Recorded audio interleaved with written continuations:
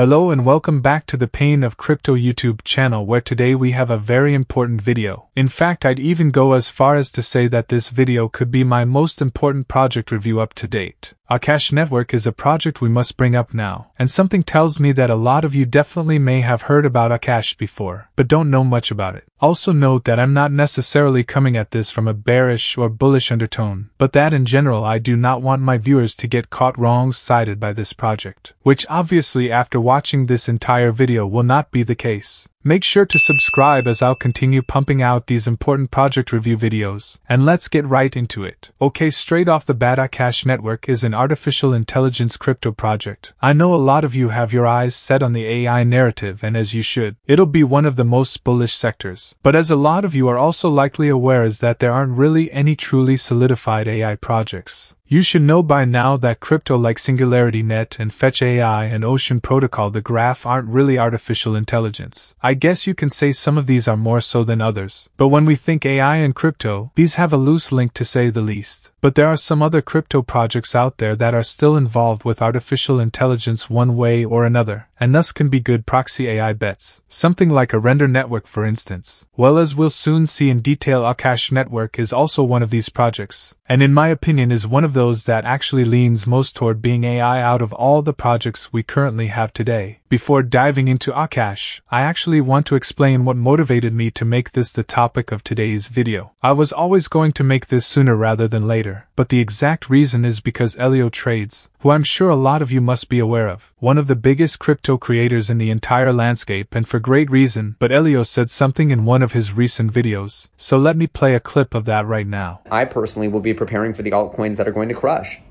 There's a sector that's dominating the mainstream tech sector, and most of the projects that are related to that sector, and I'm speaking cryptically on purpose because I want you smart people to get ahead of this, most of the projects in this space that are related to the #1 hottest tech sector in the world are complete shams, complete phonies, and have absolutely nothing going for them. I said most, not all. So obviously the so-called sector Elio was referring to there was artificial intelligence, with Nvidia being the company dominating TradeFi. And we've already well established that most so-called AI crypto are not a real thing. But he says earlier in the clip how he's preparing for those altcoins that will crush, and how he keeps highlighting most AI crypto are phony, but not all. Long story short, if you haven't figured it out by now, and I'm obviously going out on a massive limb, I have no clue what I'm talking about. But I'll be honest, I think the AI crypto that he's referring to here is Akash Network. Now, the point of this video isn't to decipher what crypto Elio was talking about in the clip, but while watching the video for the first time and seeing that segment, I instantly felt he was talking about Akash. The main reason I say this is because earlier in the video Elio talks about how the coin is one he's talked about many times before. Some of you, if you're really good, you'll know that there's a coin that I have covered many times on this channel, many times, going back years from now, and it's actually become one of my favorites in the entire industry for this next cycle. I'll be doing a deeper dive into that entire sector and why I like that project. Again, it could be any project, but he's had a relationship with Akash. He's been super involved with it in the past, like running a delegator, and just having quite an affinity for it these past years. The other big reason I wanted to speak about Akash is not just because I think Elio is bullish on it, but that the project has completely turned themselves around over this bear market. From what almost certainly would have been a dying project, to some game-changing pivots in the right direction, where once knowledge on what they're doing is established, it'd be ill-advised to ignore and fade them. You see, Akash is prepping to be this AI supercloud, so to speak. And don't just take that from me, it's something they've begun coining a lot recently, citing this notion several times on their website, saying AI supercloud. Now Akash has always went for this supercloud sort of identity, where the actual network is a cloud computing platform built on blockchain technology, thus also giving it the decentralization aspect. So a lot like Render Network, which we'll bring up several more times in this video, Akash wants to be an alternative to traditional cloud services such as Google Azure or Amazon Web Services, where all aspects of computing power like GPU, CPU, bandwidth, storage can be lent out through the Akash marketplace, where blockchain is used to be that middle ground for transactions and exchanges, meaning it's completely open and transparent, unlike centralized services. And again, a lot like Render, the token AKT is used for all these transactions, meaning the token gets excellent value accrual, pretty much as good as can be. By now you should get that sense that wait a minute,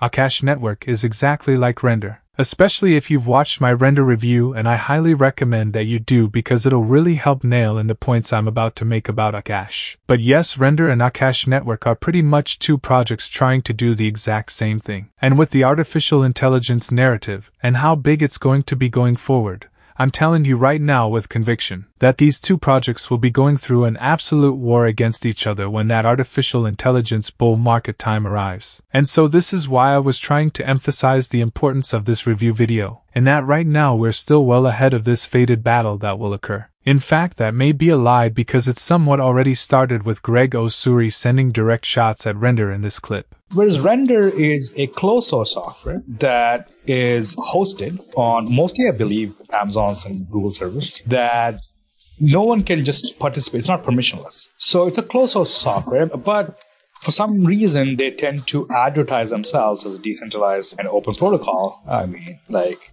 that, I think I have some concerns with. And I called them out on it, and they blocked me from their Telegram. And Render was doing rendering, but then they offered on their hosted platform, they offered Stable Diffusion. And so their community just celebrates Stable Diffusion and Render entering the AI era. But in reality, Render can run one model. Akash can run about 15,000 models on Hugging Face. Render is optimized for Stable Diffusion only, as far as I know now. We don't know their roadmap because they're not very open about it. I asked them. They don't want to share the roadmap, so we don't know much.